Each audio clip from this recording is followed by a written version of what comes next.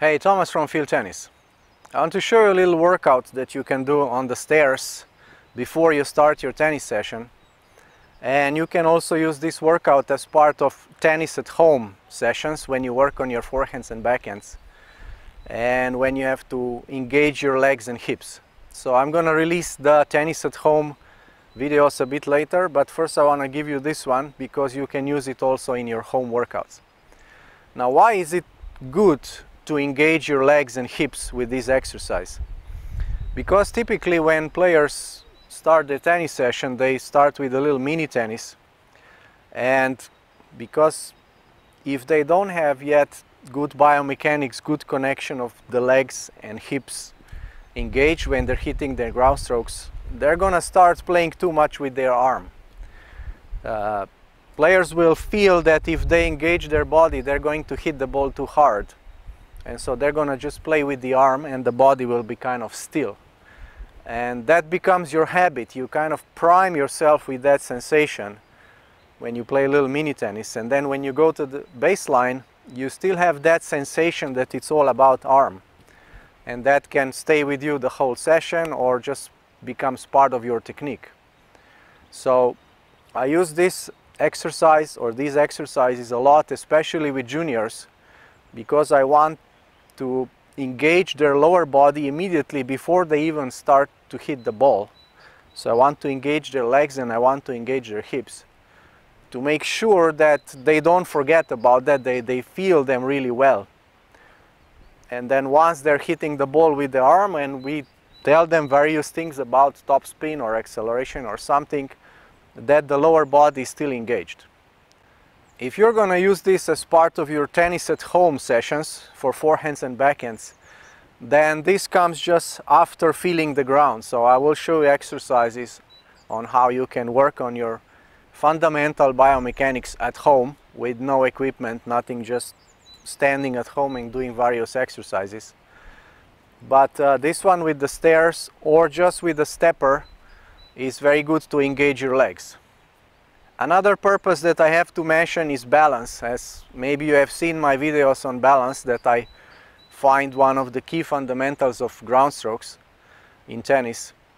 And if you're not balanced, you're likely going to miss the shot. And with this exercise, we're not just stimulating the legs and pelvis hip rotation, but also balance. So I'll briefly show you the exercise for the neutral stance forehand, meaning I want to engage my left leg and rotate my hips, and then I will explain. So the exercise would look like this. This is one variation. So I choke up on the grip. I go like this. So I just want to hold balance a little bit and rotate my hips. So whenever I step on the stair, I want to extend, so there's no other choice. That's why we use stairs, because they force you to engage your legs. If you're doing a, let's say, neutral stance exercise on a flat surface, nothing is forcing you to engage your legs, so you can just kind of cheat. You can cheat your way, you can be on a straight leg, and you don't really feel how you need to engage the leg and uncoil with the hips. So that's the reason why we're doing these exercises on the stairs or on a stepper. You can just have one stepper. For example, if I didn't have stairs, I could just do on one. You can do that at first. So the goal is always very important. So obviously you cannot avoid engaging the leg, but the wrong ways of doing it is not twisting your hips, not rotating your pelvis. So you could do like this, for example. So this one is not right because you see my hips stayed at the same angle. So this exercise is focusing on your legs and hips, pelvis region. So it's very important that you're constantly thinking about twisting your hips. And then you can press with the back foot. So I will show you then from the back angle how to do it. You hold a little bit to feel your balance. Then you reset and start the next one. So this would be for the neutral stance forehand. The reason why I want to choke up on the grip is to take attention away from the arm and the hand. If you hold the racket at the end, your hand will feel that, your wrist will feel that, and it will want to do something. So your attention is going to go to your hand, and we don't want that. So one way to get rid of your attention on the hand is to choke up on the grip like this and not really do the whole stroke. So you can see I just do a little bit like this, so I don't do whole follow through. The other way is you hold the racket like this, or like this. You go here and you just do a little swing like this, just a little rotation that you also see with your eyes. Oh, my racket moved 90 degree, at 90 degree angle from here to here. So that also helps you be aware, okay, I want to feel that my right hip or pelvis is rotating around about 90 degrees. So you do here, you hold balance, then you reset, you start again with a turn, step, and rise, and you can help with the back foot to hold your balance. How many repetitions? So here are 5 stairs, and usually I make players do 4 or 5 sets of one stance, one leg, one stroke. So for the forehand I can use my left leg. I'm a right-hander, so I can use my left leg. So I would go 4 or 5 times to do about 20-25 repetitions. And then I can do open stance. So on open stance I go with the right leg and want to hold balance. So I come here, I do a little swing and hold balance. Again, I can use the back leg to push a bit against the stair like this. I push and it helps me control balance. When you're placing the foot for the open stance, you must place the foot at around 45 degrees. So here's how an open stance exercise would look like. Just keep in mind it's not perfect open stance, because in open stance we don't want really, for right-handers, we don't want in reality the right leg to be in front of the leg like this. It's not optimal, it's not ideal, because my right hip is already forward and I can't rotate it much. But this is just an exercise, it's a bit of an exaggeration, and it still helps you feel the engagement of the leg. So you go like this and hold balance for a second, then you reset, then you put your leg, and next one. What can be done wrong with this exercise is that when you step on the stair, you don't coil your hips. So if you go like this and up, you see nothing is happening. So when I step on the stair, I need to coil my hips backwards so that I feel twisted, I feel some torque, and then I uncoil.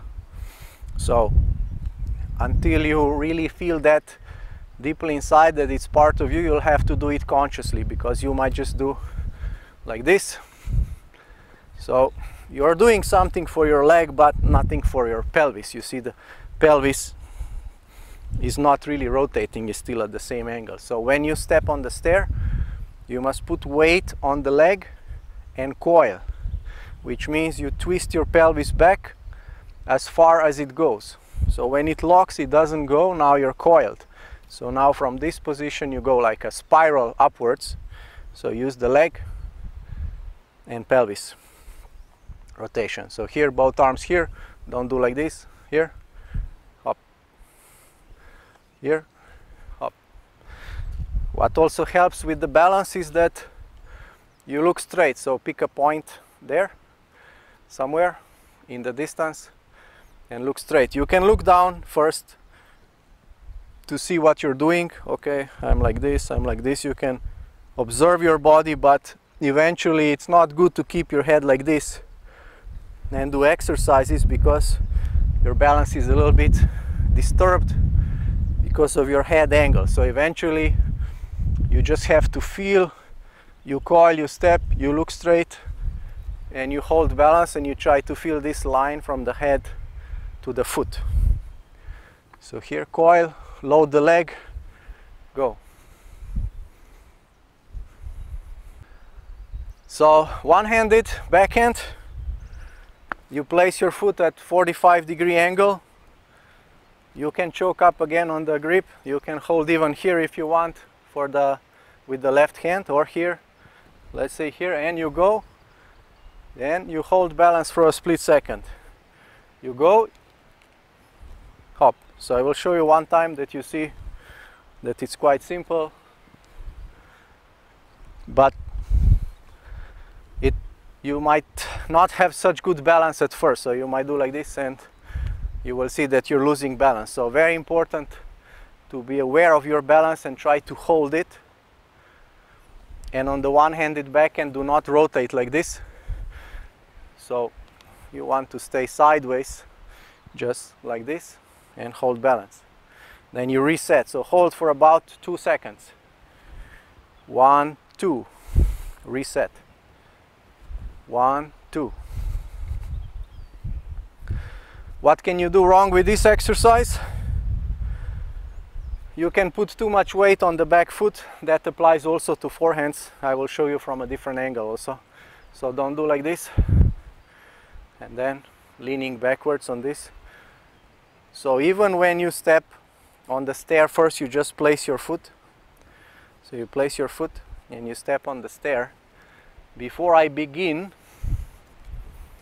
the move, I have more weight on this leg than on the back leg. I don't have weight on the back leg.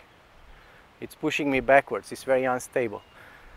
So when I step and I plant the foot, the weight distribution is probably 60-40 to 70-30. So I'm already putting weight on my leg, and I have more weight on the front leg than on the back leg.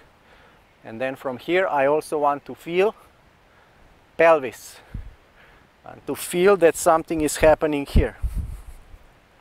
So I want to coil and uncoil. See? Coil, uncoil, hop, and hold.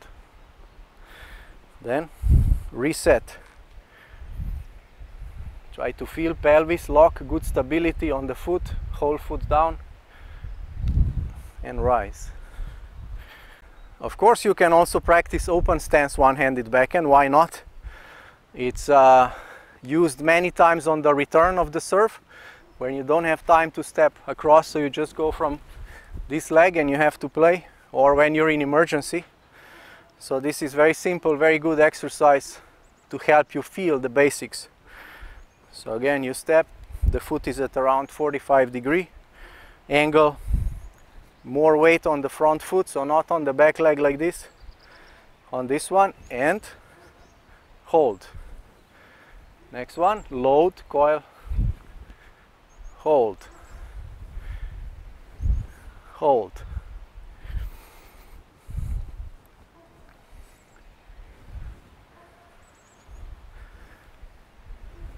I fix my eyes.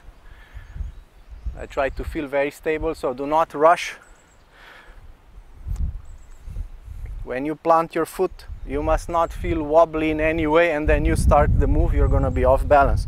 So when you plant your foot and you position, you must feel that you've calmed down and you're very stable and steady.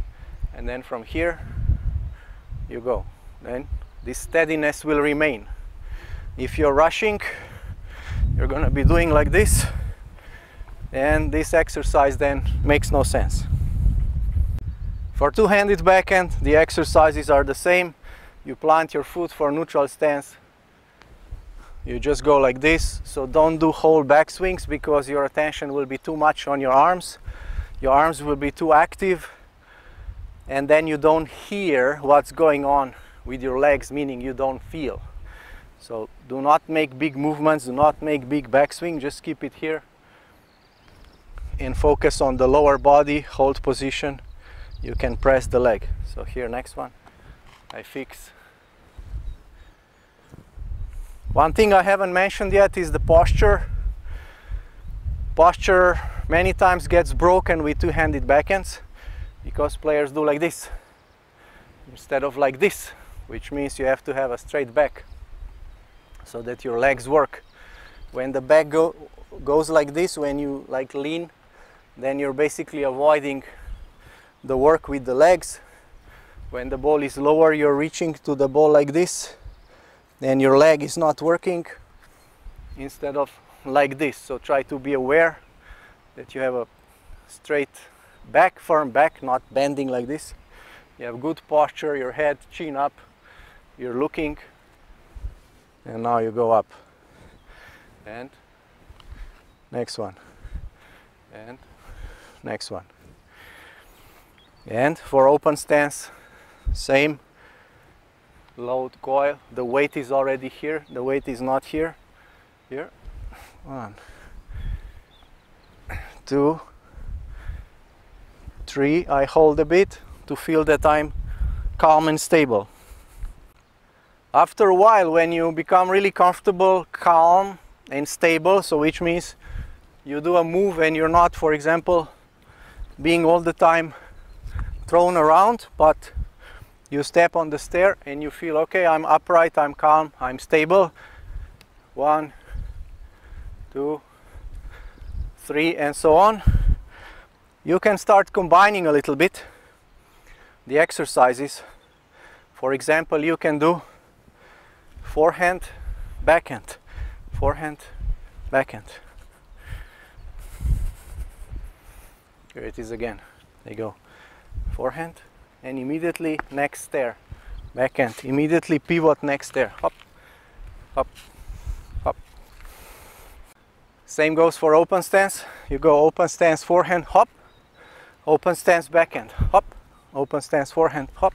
Open stance, backhand, hop. Open stance, forehand, hop. Or by holding the racket like this, or with the medicine ball. You can hold the medicine ball and you do exercises like this, or with the racket like this. You go hop, hop, or open stance.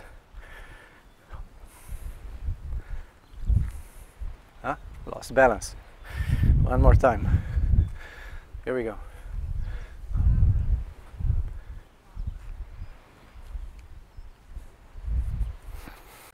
I'll show you the exercises from the back view, but also a variation if you don't have stairs. Let's say you're at home and maybe you have a stepper, or you can improvise something so that you just have like one step. So you can do with one step just like this. You can keep the foot there and you just practice, okay, legs and hips. See? So this is what we are trying to engage, this is what we're trying to activate, this is what we're trying to wake up, because so many tennis strokes of recreational tennis players, they look something like this. So this hip always staying back. So it's very important that the body works in sync, in coordination. It's a kinetic chain, and that provides you with power and with control of the ball. So most of the times I'm correcting with players this part of the body because they are so focused on this part, then this one shuts off.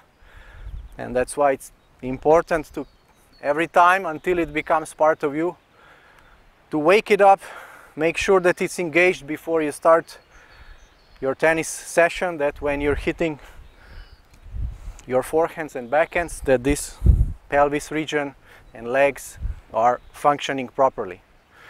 So if you just have one stair, let's say backhand, you can do like this, you just transfer weight. Open stance here, oh, two-handed, 1, so you're just going up and down. So when you start, we're going back to forehand now, neutral.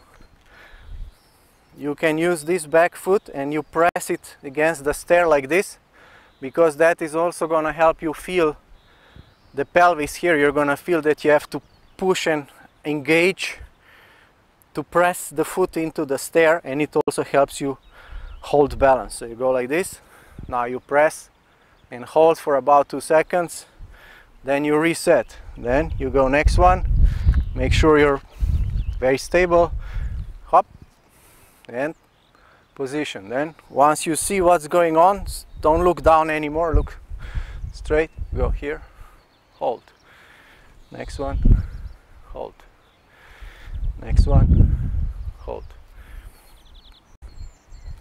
For open stance, you can do the same, hop, you hold the leg like this, hop,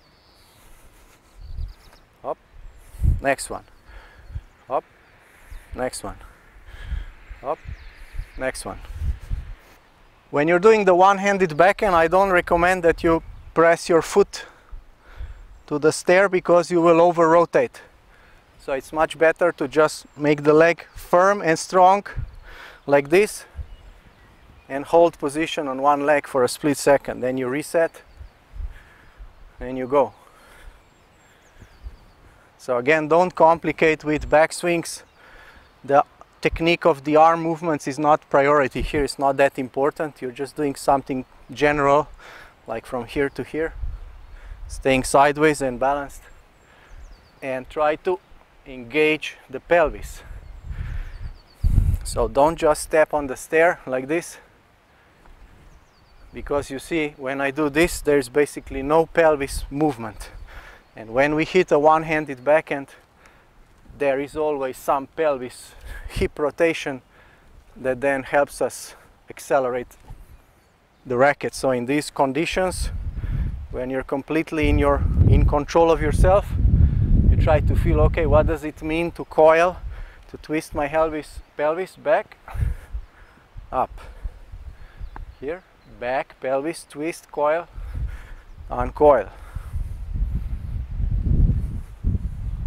Two-handed backhand, very important, pelvis twist, hop. When you're doing two-handed backhand, you can press the leg. There's more pelvis rotation. You can press the leg and hold.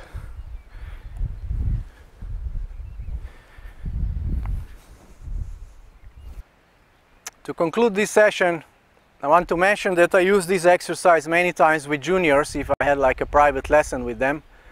And I would just tell them, okay, do the stairs thing, the stairs exercise, and it takes about 5 minutes to go through all 4 combinations, which means forehand, neutral stance and open stance. So forehand, neutral stance a few times, open stance, and then backhand, neutral stance, or right leg and left leg. So it takes about 5 minutes, and when the player gets on the court, their lower body is engaged. It has woken up, it's not sleeping anymore, and so there is a high probability that when they start hitting the ball, they will not be just arming it. And if you're using these exercises now, in this period of time where we are in lockdown in one way or another during the coronavirus, then you can really rebuild your stroke, especially your legs and hip rotation. If you practice this every day, and you don't have to practice 1 hour, you can do 1 session in the morning and 1 in the afternoon of about 5 minutes. And if you're doing this for about 2 weeks, you will definitely see good results. Thanks for watching. I will see you in the next videos where I will show you how you can work on your forehand and your backhand if you're stuck at home and you cannot hit any balls. And you will see that there's some very useful exercises that can help you engage all body parts, and in time this is going to come together. You're going to feel much more in sync, much more in control, and of course you're going to play better tennis. So see you next time.